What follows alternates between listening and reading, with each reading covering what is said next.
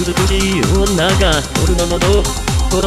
れる微笑みを浮かべるあなたは新しい妻となる禁断の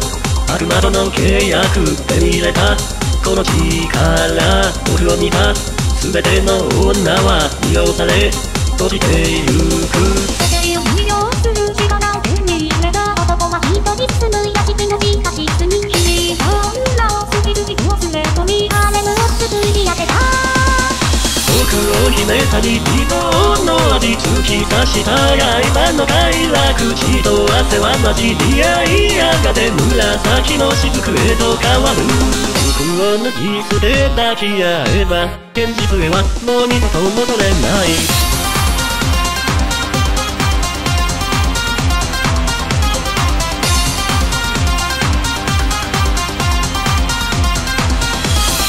うなされた昔の衝動が捨て去った過去の僕誰しもがあだけに笑ったあの顔は忘れたい傍らの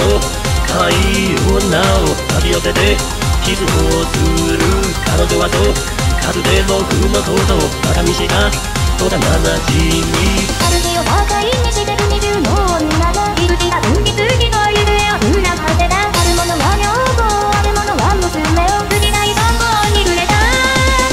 闇に染まる日常の色とどまらぬ無限の動欲幻想は全てを飲み込み僕はもう人ではなくなる髪に逆らい堕落するこれが僕の望んでた狂気のない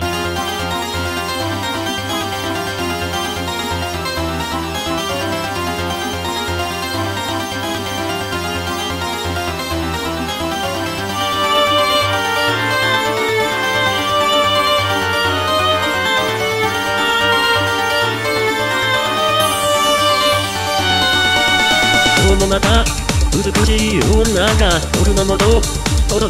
れる仰いで僕の胸の中踊ろうよこのハレムで近づいた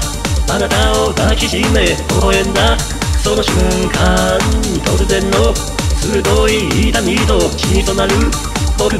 胸消えた恋人を探してた若者居場所を突き止めた悪魔の住む屋敷若者はどうして悪魔に近づいた懐の魚と悪魔に突き出した僕を秘めた刀が刺さり僕はその場に倒れ込んだ血と汗は混じり合いやがて紫の雫へと変わってゆく靴の溶けた女たちは全て我に返り屋敷川に手出した僕のことを一瞬だけ見て最後に屋敷から出たのは